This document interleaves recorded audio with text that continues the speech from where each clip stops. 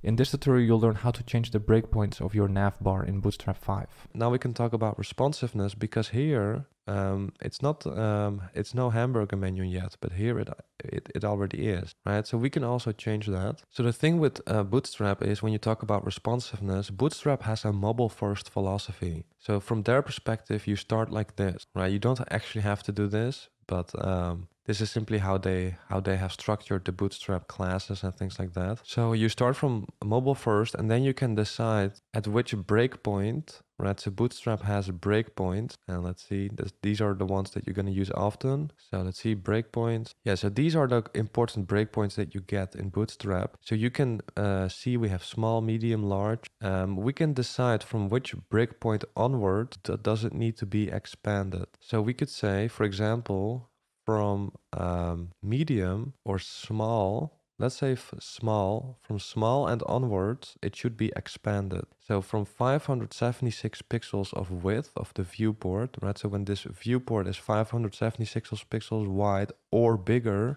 it should be expanded. Right now, we can actually see this. It's expanding when it reaches the large breakpoint, which is 992. We're going to change this to small. Right, so you can use these suffixes like SM or LG with a lot of classes to really customize the styling based on some kind of breakpoint. Right, so now on mobile, it's still gonna be a hamburger menu, right? But then when we get to the small breakpoint, it will be expanded. That's the same as in the example. Right, so navbar already gets a little bit complicated because it's a bigger component with a little bit of a tricky part with the hamburger menu. So make sure you follow the examples, because especially as a beginner Bootstrap developer, it's going to be too complicated in the beginning to do it by yourself from scratch, right? So just go to the examples and customize it as you see fit. By the way, if this was helpful, I'd really appreciate it if you could like and subscribe. Also, check out my courses on CSS and JavaScript if you want to take those skills to an advanced level, because in there we will build some beautiful real-world projects from scratch, so you can see how everything fits together and really master CSS or JavaScript. And I will also release other courses soon, like React and Node.js. So if you want to be notified, then make sure you are subscribed to the email newsletter. You can find the link in the description. Thanks for watching, and I hope to see you soon.